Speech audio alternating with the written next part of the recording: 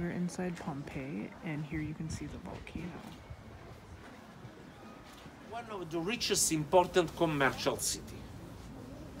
Probably the richest one on the south part of Italy. And we know it was a rich city by the famous public building we found inside, and the houses. This is the gladiator gym. This is the theater. There you are in the right place where the voice is like amplified, like there is a project.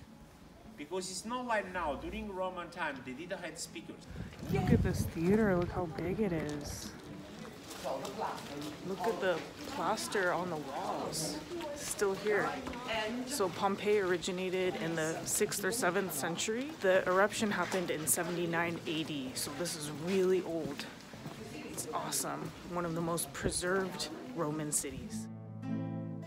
So we're talking 6th and 7th century BC, before Christ. These are the chariot stones. So cool. These were all little shops. These are the volcanic pebbles. Volcanic ash, the dust, killed the people. They asphyxiated. So our guide said that the lava didn't actually reach Pompeii. Instead, they were killed by the smoke, and the volcanic eruption created this cloud of smoke, and they suffocated. Now we go inside one of the traditional Roman houses, complete with an atrium. The frescoes on the walls still remain. This is the summer part of the house. And then the interior was the winter part.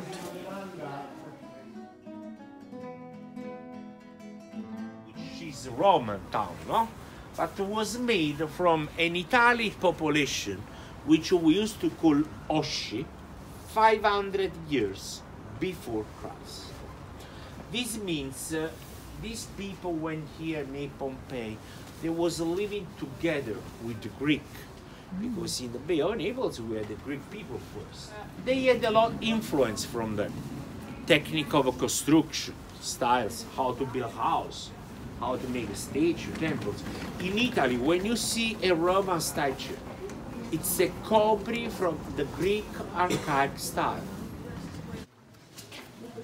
It's like hieroglyphics. This is the pizza oven in the bakery. This is where they made bread. Pizza oven. So about 20,000 people lived in Pompeii, and this is the main street. Thousands of them buried alive. Wow, this is the spa. The marble is from Carrara. Is important from shells. All the rest of the colors important from plants and the flowers.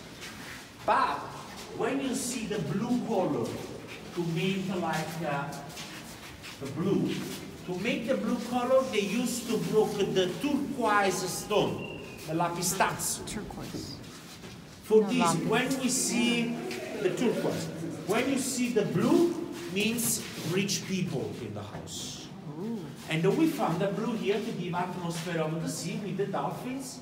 And all the charcoal was decorated with the stars to give atmosphere of the sky.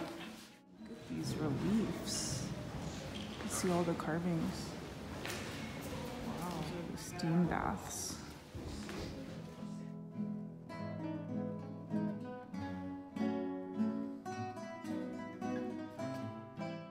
Thousands of people buried alive by the volcanic ash. People died. After 1,700 years, the body decomposed. When they started digging, they found an empty space with a skeleton inside, made by the decomposition of the body. When they found this empty space, they stopped to work and they put 2 holes on the higher part of an empty space. From one hole, they inject inside a liquid plaster. They fill up the empty space until the chalk getting out from the other hole. They wait 3-4 days, 1 week, until it becomes solid. They take off the ash very carefully from around, and they found the plaster, the model of the last position of her life. This lady was pregnant. Oh, yeah. Really? And she was a slave because she was a belt. Oh, yeah. We have so many bodies all around. You're gonna see that one in so many different shape of objects because it was the symbol for a good luck too. Look on the floor. Was very trafficated, this watch. Huh? Wow, lots of traffic. Look at the sign made by them.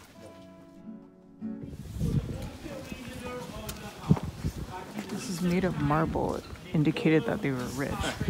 The rest of them were made out of basalt rock. The people of Pompeii were living the good life here. They had saunas, spas, massages, brothels. Living the good life, unless you were a slave. Look, you can see how close Vesuvius was, looming in the distance.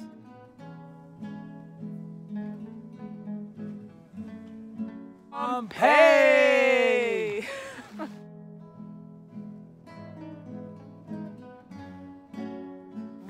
Served as skylights, so in the night they would reflect the moon and people could see where they were going.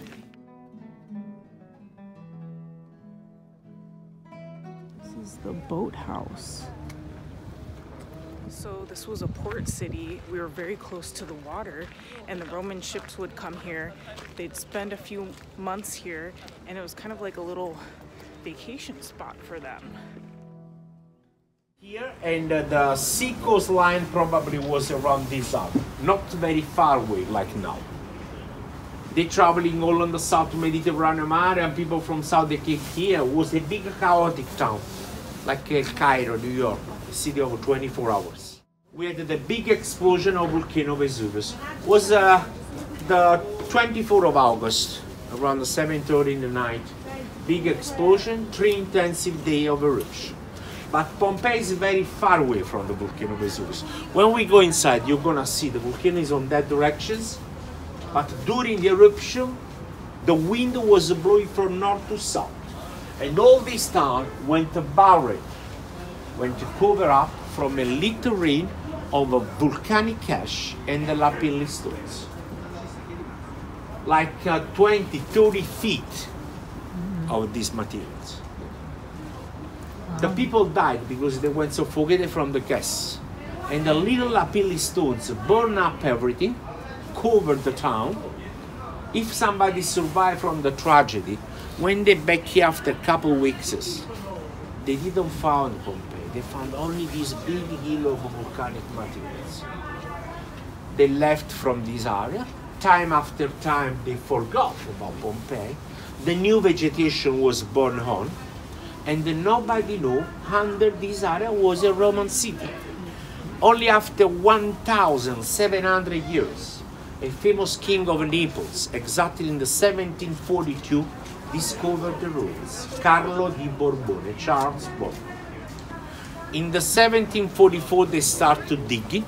In the 1800, they opened Pompeii to the tourists. Grazie, Naples. Ciao. See the islands off the coast. We hope that you enjoyed this tour of Pompeii. It truly is one of the most fascinating archaeological sites in the world. If you like this video, hit the thumbs up button and subscribe for more travel videos.